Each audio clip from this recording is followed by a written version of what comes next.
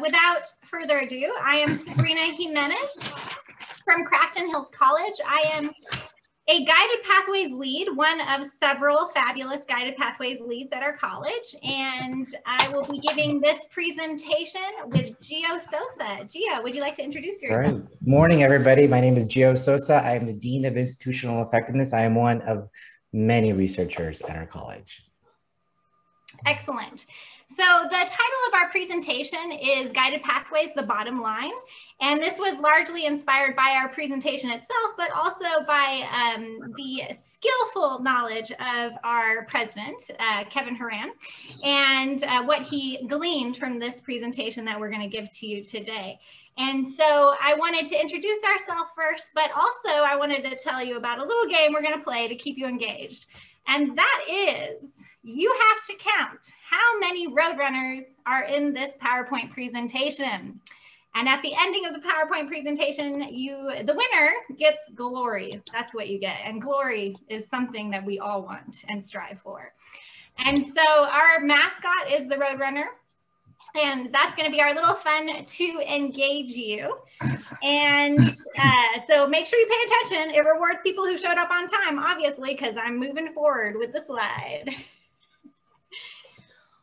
One of the key characteristics that we have utilized in implementing Guided Pathways has been our excellent leadership on our campus.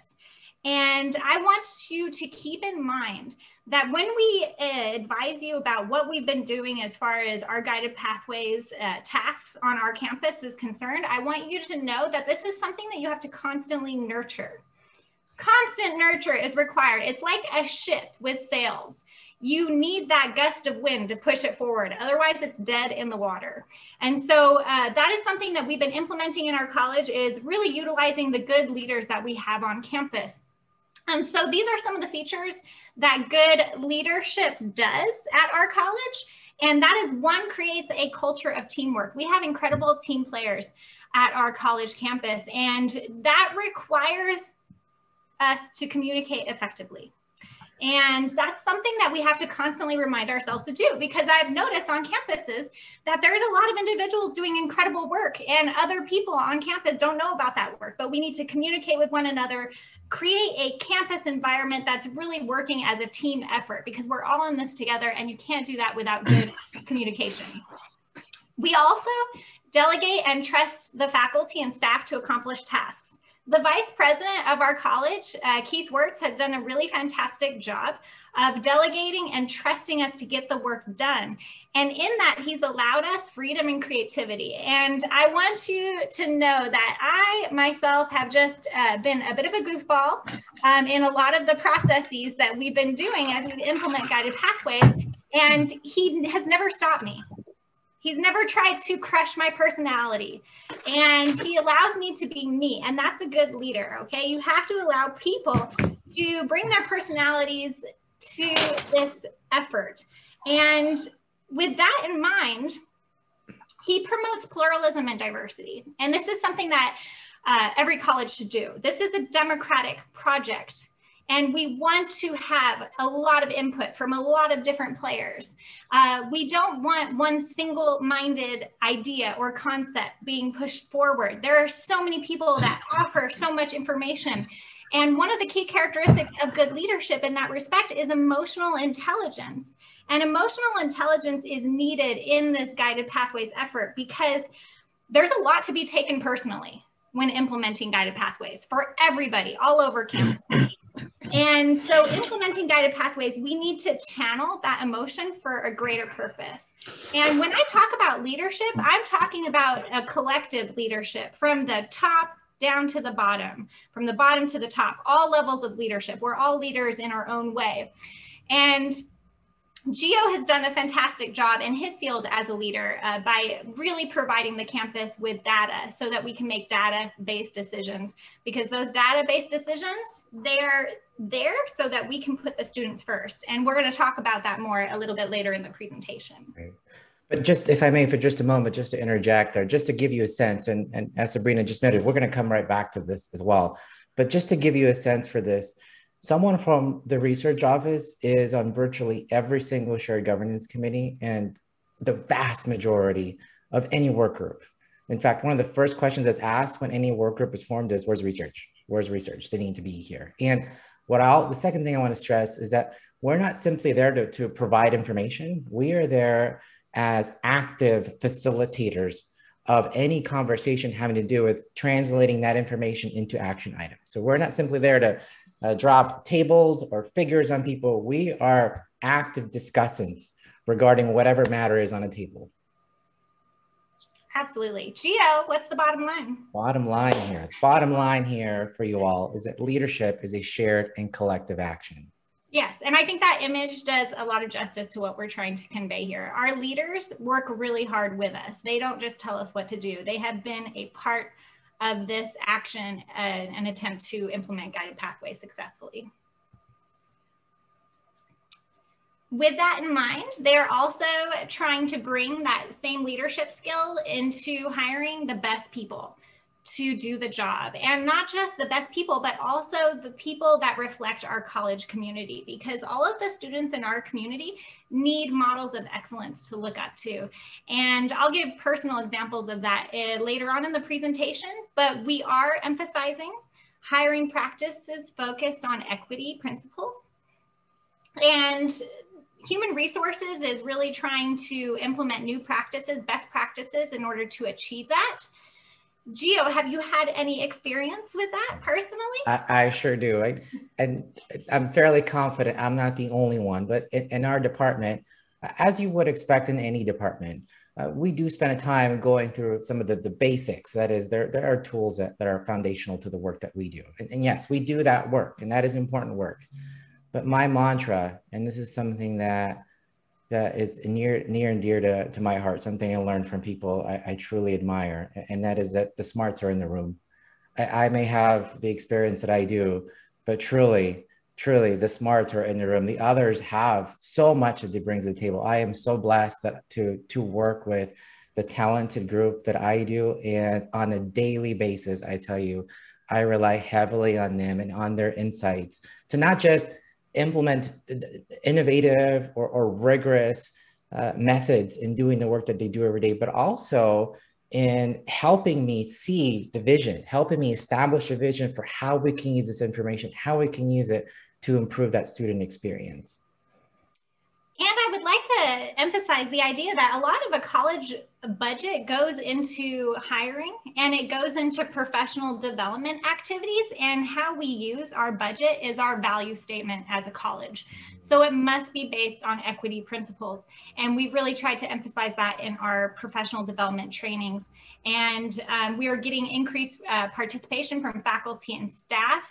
Not only do our faculty and staff attend professional development trainings, but they also actually lead them as well. And these are examples of some of the professional development activities that we've had recently. Understanding microaggressions as a form of racism. A lot of us have been attending the USC trainings for equity that have been incredibly helpful in engaging people in a conversation about equity on campus. 2, overcoming challenging situations in the online environment by fostering positive interactions and relationships. And 3, reflection, theory, and action on becoming an equity-minded educator. And we have a variety of trainings that we constantly offer throughout each semester, not just for teaching faculty, but also counseling and staff and administration as well. And we all work together as a team. And with that in mind, we see new hire cohorts forming on campus. One of our deans, Kay Weiss, has done a really good job of getting that cohort together as far as the instructional faculty are concerned, because you want to create a cohort. Cohorts are, according to the data, successful. And nobody likes to feel completely isolated. And in this environment, it is easy to feel isolated. So it is important, again, to have good leadership on your campus from the bottom up, top down, however you look at it, and leading from the middle as well. And you need to have that leadership that blows wind into that sail to assure that that cohort continues and doesn't die. So with that said, Sabrina, what's our bottom line? Well, Gio, our bottom line is choose the right people, train them properly, and create a cohort culture. And we've been doing that, and we need to continue to do that. Again, these activities require constant nurture, and so it is essential to keep pushing that forward. We also relay that to students as well, and that's what we're going to be discussing here. We have to all share the responsibility and accountability with that in mind. And sometimes those discussions can be uncomfortable when we are holding each other accountable. And we've had those discussions on our campus, and they were uncomfortable. They were borderline terrifying in some cases. And, you know, we can mention a little bit about those examples later, but the students should be part of this discussion. And we need to include students more in shared governance. We are here to serve our students. And Gio is going to speak to ways in which management and administration has been really getting students involved. Oh, absolutely. Attendance at student senate meetings is a regular occurrence. I've been there multiple times. I was just there, in fact, a couple of weeks ago, and I know our executive leadership is there, I think, on a regular basis, maybe even every single meeting at that.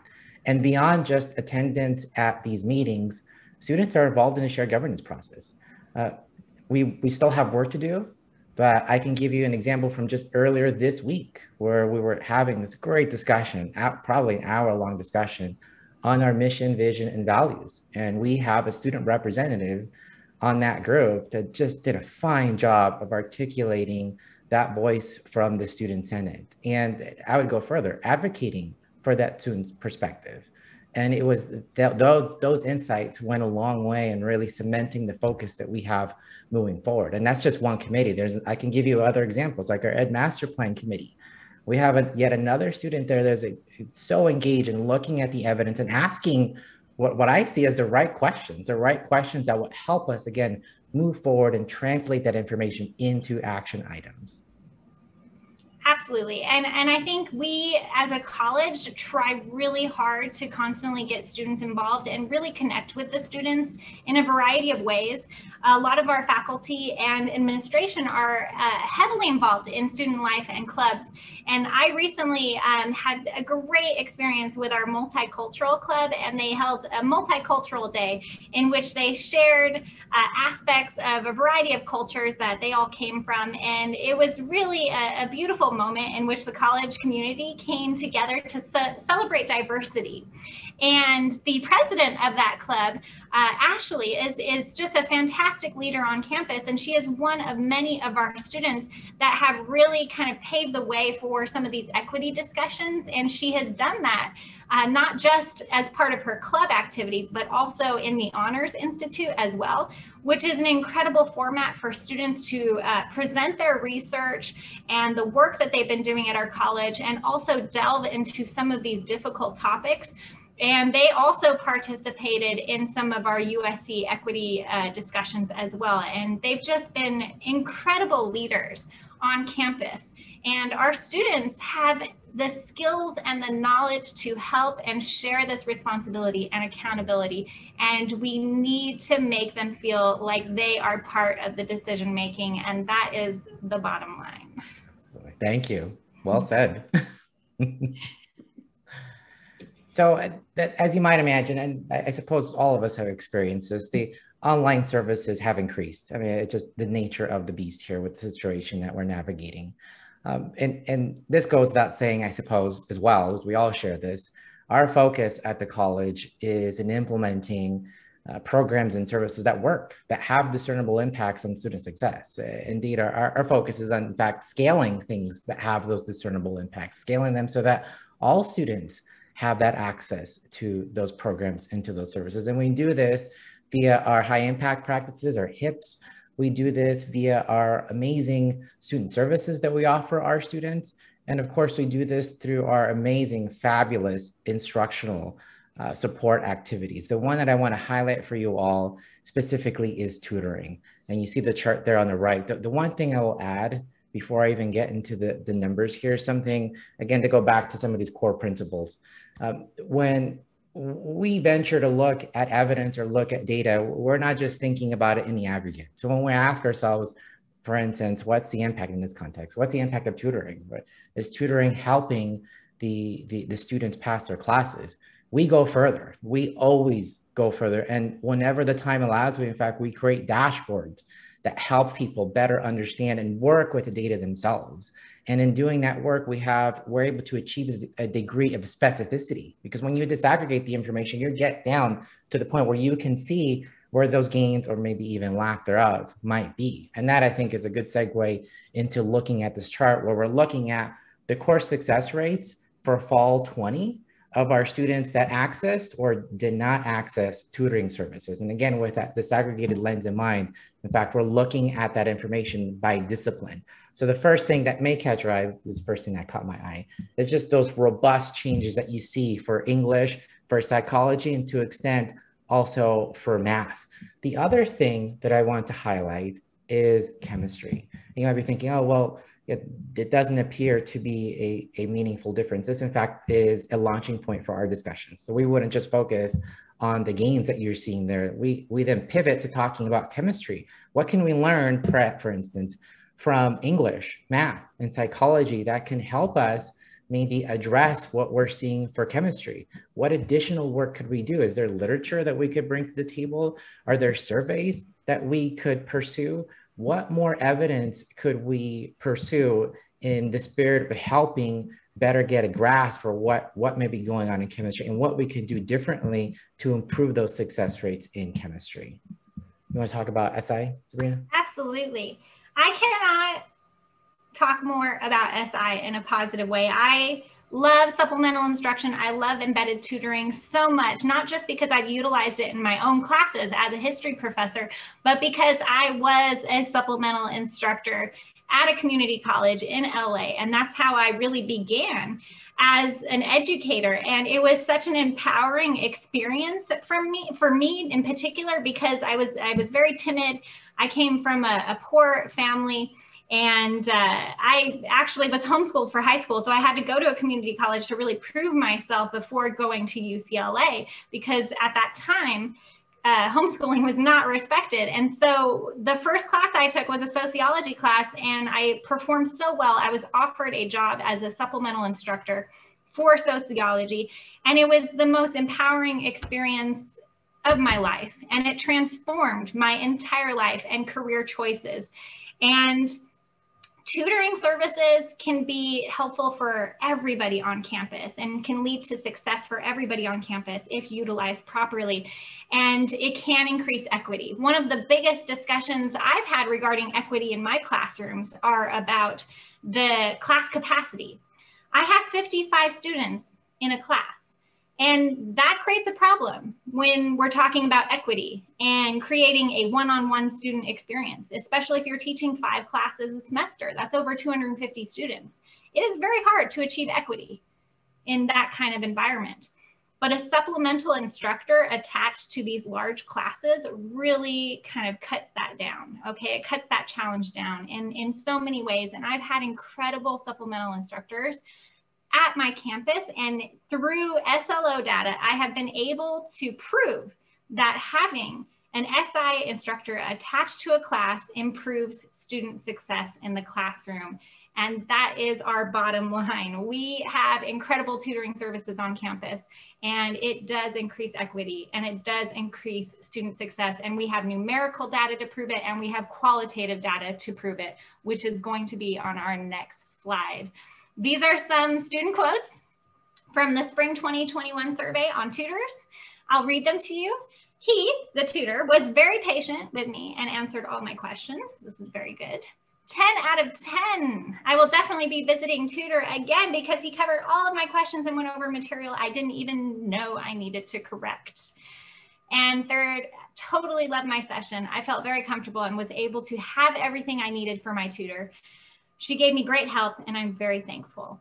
And this is something that we can do in an online environment as instructors or even as staff members. We can point people in the right direction. Maybe we don't always have the answer. Maybe we don't always have the support, but we can point people to the right direction where there has been success on campus. And the tutoring center is one of them. And these tutors are really good models of excellence for the student.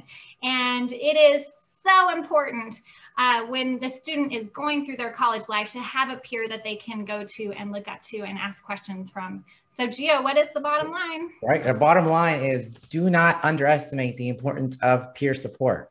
Yes, thank you. We also, I don't know if you've noticed this, just between me and Gio, we have a welcoming team effort. We really try to support one another in conversations, and we have so many examples of this. Gio, would you like to discuss some of your streamlining project? For sure, I have a couple examples I can allude to. A lot of the work, in fact, that we've been doing this year has, if anything, reinvigorated our focus in student services for leveraging information. A lot of the kudos there go, of course, to our Vice President of Student Services, Delmy Spencer, who has just done so much and working collaboratively with the research office to, again, shine a light on the evidence and really bring it to the table. With respect to the streamlining project, it's one, and I imagine many of you might be familiar with it. It's a pilot program from the State Chancellor's Office, and we at Crafton Hills are one of 16, I believe, colleges that are participating.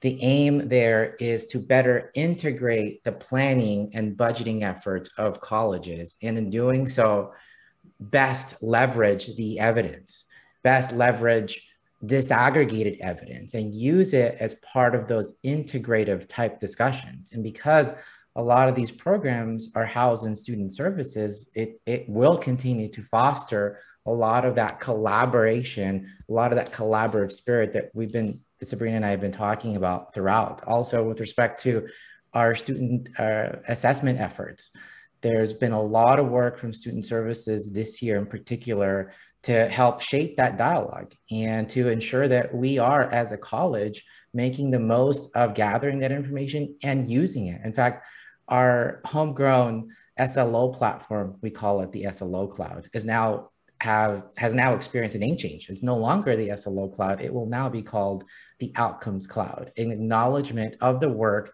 of these student services folks. They do not necessarily always SLO work. They do what we call SAO work, services, oh, I'm losing it now, service area outcomes. And that work, of course, is invaluable to enhancing the value that we offer our students. So that two of probably 3 or 4 I could generate for you all morning and all afternoon. Sabrina. My experience with this is twofold. One, as a Guided Pathways lead, I've been really trying to connect with individuals all over campus to improve the student experience. But two, as an instructor in the classroom, we use Starfish to connect students with student services that they need. So you can use kudos and flags, and our Starfish leadership on campus has been fantastic. And I just can't give them enough compliments for their work, because it really is helpful in connecting students with what they need.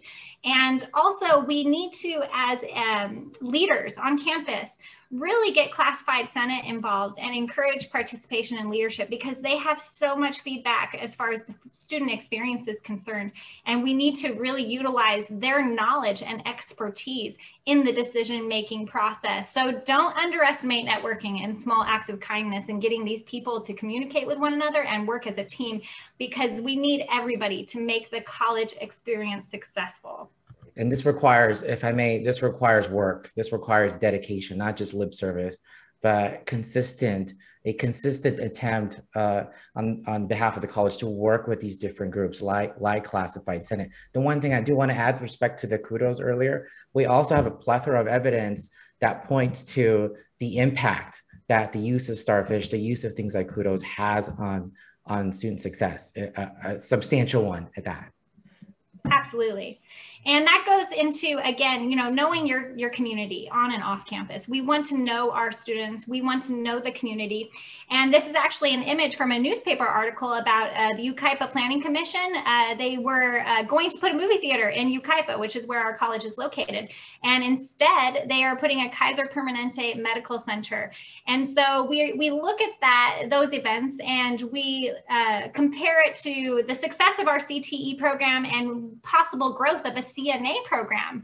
And we have an incredible committee that is working on program viability reports, and that is our enrollment strategies committee. And one of our deans, Dan Word, has done a really good job of working on that report with Keith Wertz, our vice president.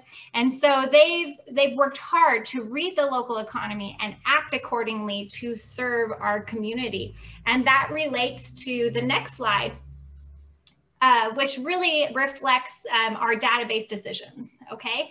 And Gio, would you like to discuss this quickly? Yeah, sure. And a couple of other things I want to add as well. But you can see here is really, when we talk about success of our CT programs, the proof is in the pudding, as they say.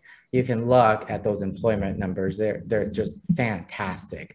The other thing I want to highlight here is, and this speaks to our culture, our processes, and that is in doing this work, we as a committee, this is the Enrollment Strategies Committee, we actually split up the work of looking at the viability of a CNA program. And each of us took on different aspects of that form and gathered the necessary information to get to that endpoint.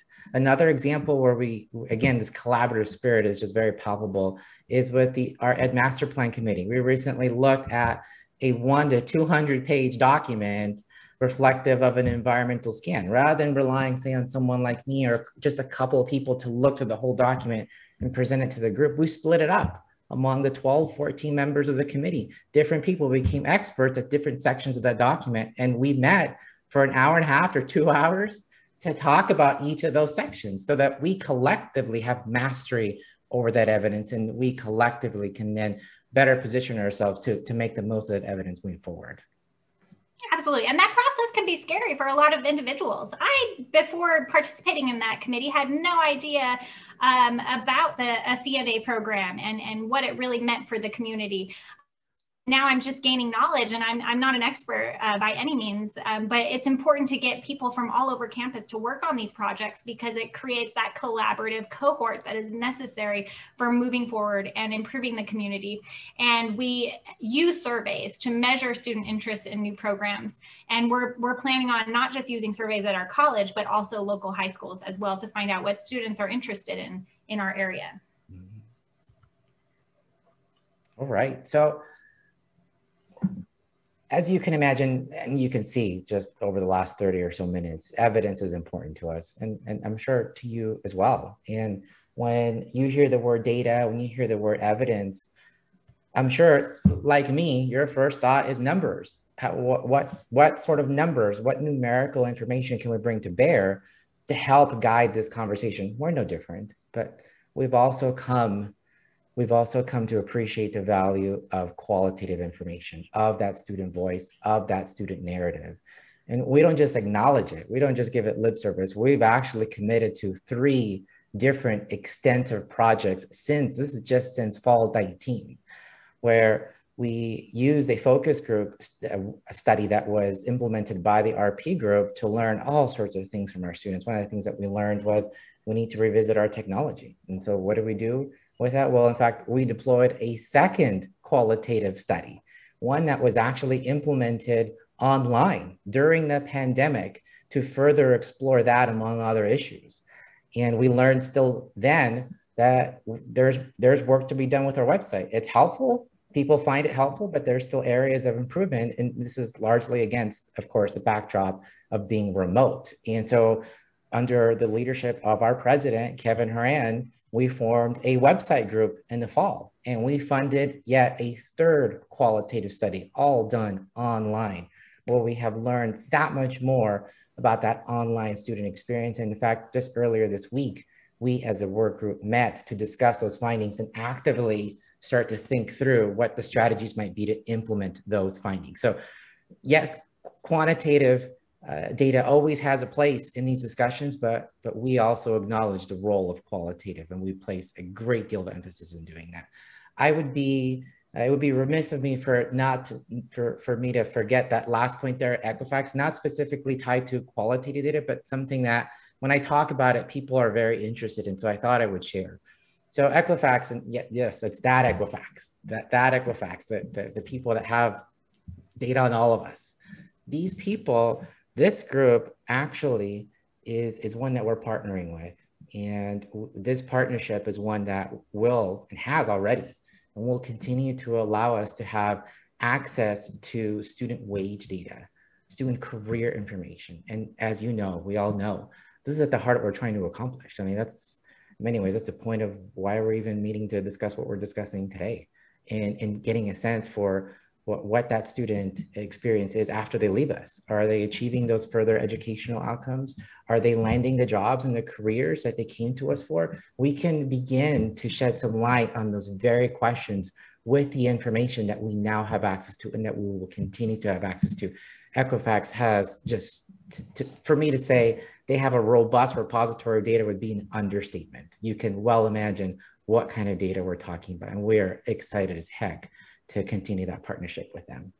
So Gio, what's the bottom line? The bottom line, let's give the people what they want. Make database decisions. Yes, heck yeah, absolutely. And that kind of correlates with our theme at our college, and that is growth mindset and the power of yet. If we haven't implemented something, we are in the yet stage, we are going to. Maybe we don't know everything yet, or we don't know everything that works yet, but we will get there. And every single person has a role to play, whether they are in the community, whether they're administration, whether they're faculty or staff. We all have a role as a leader in our community, and we can all be the difference. And that is our bottom line. We really want to take advantage of everybody who works at our college, in our community, and transform it into a better world. That's our role as educators, and we need strong communication in order to do that. And we, as a college, are working on that, and we have to constantly nurture it.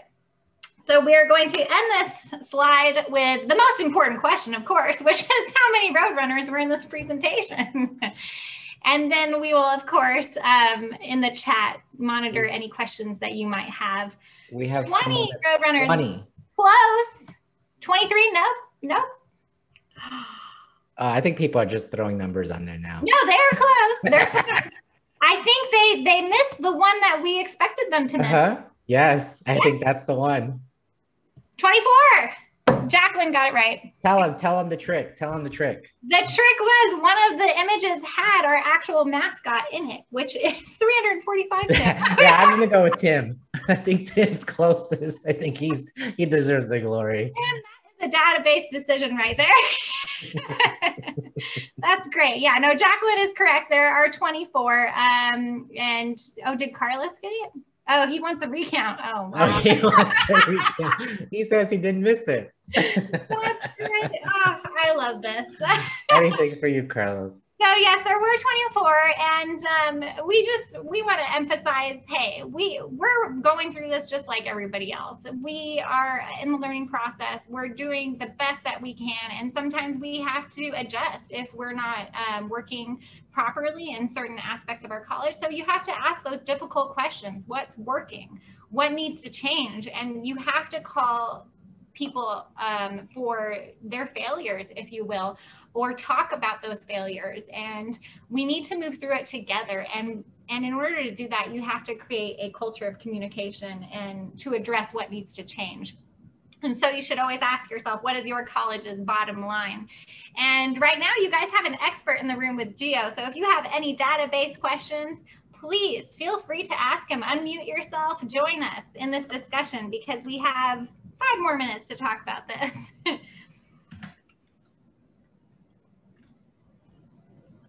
Anybody? Thank you, Scott. Great presentation, positive energy. Thank you, thank you.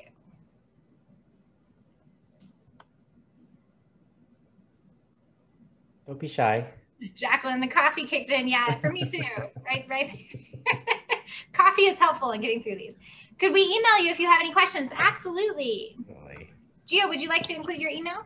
Oh, sure. Good idea. And I'll include mine. Gio, a question in the chat that got lost with all of the Roadrunner guesses. I don't know if I heard you answer it. Bernice asked, what tool do you use to survey students? Oh, yes. I'm sorry I missed that. I'm assuming this is in reference to the qualitative work that I shared earlier. If that's the case, we use a tool called Qualboard. all digitally based. Students, in fact, don't even have to download an app. And kudos, two kudos here. One to Yvonne Olivares from our office, is the researcher principal lead on all of this work. She's just fabulous work, and incredibly innovative in implementing this work. Second, kudos and acknowledgments, of course, to GIA. In fact, they're the ones that helped to fund that initial. And let me know if you have further questions. I'm happy to even set aside time with you to get into more details of what QualBoard is, how it works, etc. Okay. As the honors coordinator at VVC, I do have to thank you for giving a shout out to the Honors Institute. Judy Cannon and Jennifer Fluke before them did a wonderful job on that. I agree. Judy Cannon is one of our most amazing assets on campus. Absolutely right. So I have a question, Gio and Sabrina. How is it that this culture of leadership of giving people rocket fuel and letting them run with it, and then always bringing it back to the bottom line and to students, how did that happen on campus? What were the conditions that were set to make that occur? I think one of the factors is that we are a smaller college and we are understaffed. So we are all essential employees. Nobody feels left out in the decision-making process. And I think it really came down to Gio and Keith choosing the right leaders for guided pathways. We have Josh Robles, Sheila Scott, these amazing leads that work with me, and our counseling team has been fantastic. And so I think choosing the right people was the first start, and allowing those people to do what they do best. My background is in military history, and my first speech at the college regarding guided pathways was a pump you up military style speech. And they let me go for it. They didn't have to hear it before I gave it. They didn't ask for an outline before I gave it. They trusted me to do it. And that goes a long way, that kind of trust. And I think that is one of the key factors from my perspective of why it's been successful. And what I would add to, first, I think this goes back to even that first slide on the leadership presence and the role of leadership in the work that we do.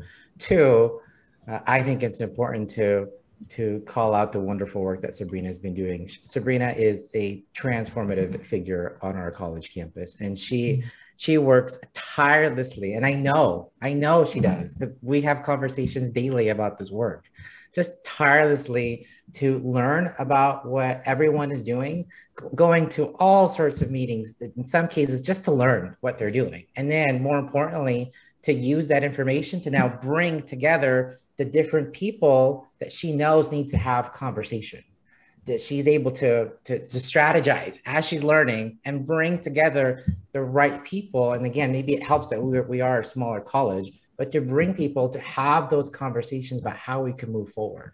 And a lot of it means working very closely or hand in hand with student services folks. Great question, Carlos. Okay, I think our time is up. If you have any questions, please feel free to email me or Gio. We gave our email in the chat. Thank you for attending our session. It was amazing, and we really appreciate the opportunity to speak about what Crafton Hills College is doing and some of the great leadership at our school.